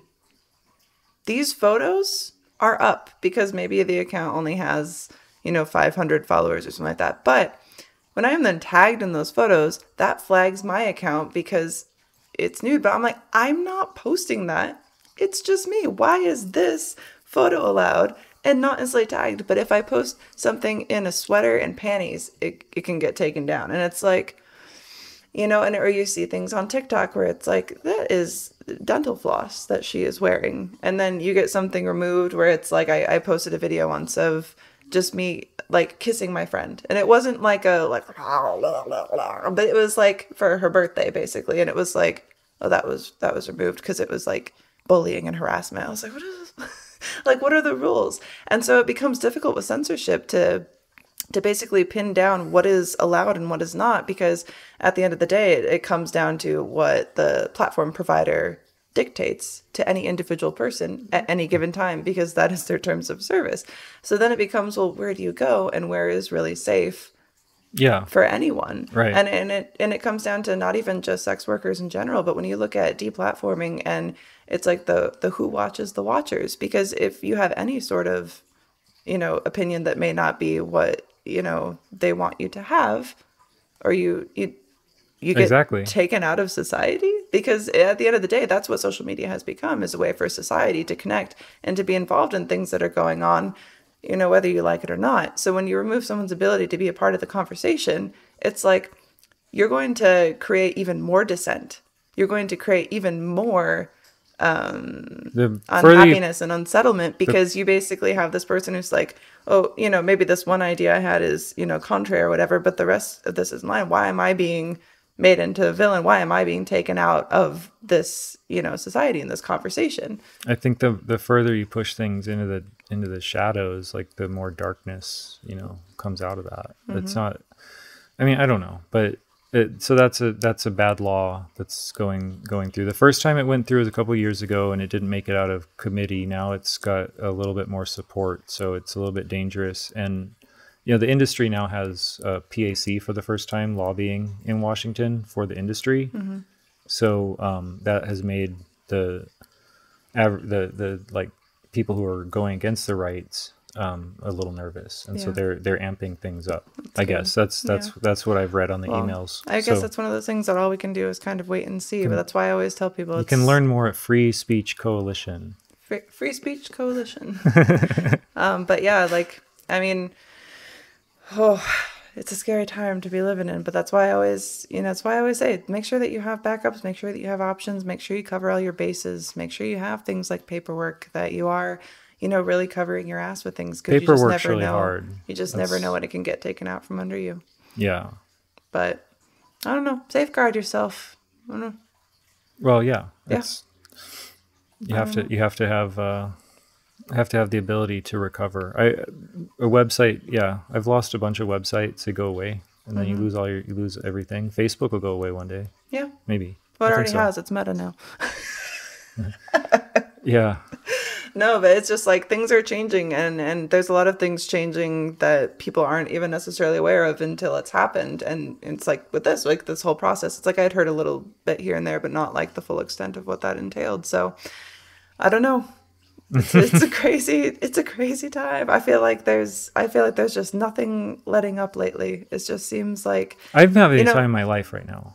Yeah, well, my depression let up, so I guess that's at least something. Me too, but it's something that's interesting to kind of see, where it's like I feel like there's a lot of positive things that have entered my life and my mental headspace. Yeah, but also so much has been fucked up with the world and continues to kind of continue and grow in a way that I don't really find to be positive. And these last couple of years have been very hard on everyone, and I kind of worry for what's gonna.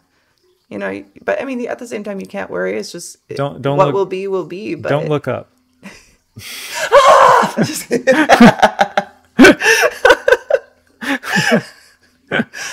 Oh my gosh! Oh my God! We have been talking for a while. Would you like to tell everyone where they can find you on the gram? Yeah. In contact for if you're shoots and interested such? in checking out my photography, It's fantastic. go to curtisjoewalker.com. That's got links to everything. You're going to find the best photos on Flickr and Striking, and also 500 pics to a lower degree. My subscriber site on Patreon is where you're going to get access to my archive of like thousands of images and hundreds of shoots. And then photobangbang.com is the studio where you can rent or book me for your photos. And highly recommend checking it out because there are different sets for everything. You could have a content day there and just get many different looks. We have like five different main shooting areas. So it's the cyclorama, there's the dungeon, the clock tower, the boiler room, and the Victorian parlor. So I kind of divide it into the light side and the dark side. Yeah. And so the dark side is the boiler room and the dungeon, and those are sort of dark rooms that are sort of fetishy and sort of scary, and those are a lot of fun. Yeah, for sure. Well, thank you for joining me today. Yeah, for sure. This was very fun. We had a lot of good conversations. Yeah. Thank you for smoking with me. Yeah, for sure. There's another one over there. We should do that one too. Yes, we definitely should. All right. Well, thank you for listening. Thank you to be liking and subscribing and sharing with a friend and commenting for the algorithm. Anywhere that you can rate podcasts, I recommend that you do so. Hopefully 5 stars. And we will see you next week.